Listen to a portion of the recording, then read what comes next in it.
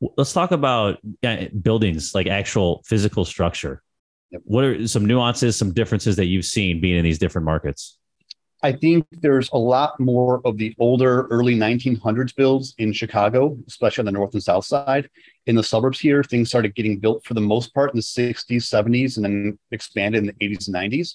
So I think similar as far as the suburban markets, because markets like Cincinnati, Indianapolis, they have a lot of those 60s to 80s builds out there, but their downtown markets aren't as built up as Chicago is. So Chicago has a lot more properties, especially throughout the city proper, and most of those were built in the 1900s, early to mid 1900s.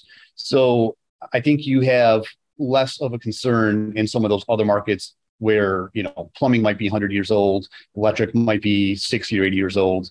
But here, most of the plumbing in those buildings have been updated, I would say, or at least the risers have been replaced. So it's just different. I don't think one's necessarily better than the other. It's just a little bit different. Got it. Real quick, like let's take your Columbus building. If you had to describe that area where I don't know where you are in Columbus, but what Chicago neighborhood closely mimics that area? Like for our listeners to get an idea of like what Chicago neighborhood would you tag that as?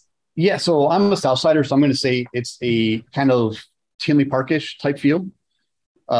It's right outside Cincinnati, actually. It's a town called Milford, and that's a 36 unit 1980s build. And I know, the Southwest suburbs had a lot of properties built in the 80s. So I'd say kind of a Tinley Park, Oak Lawn, Chicago Ridge feel.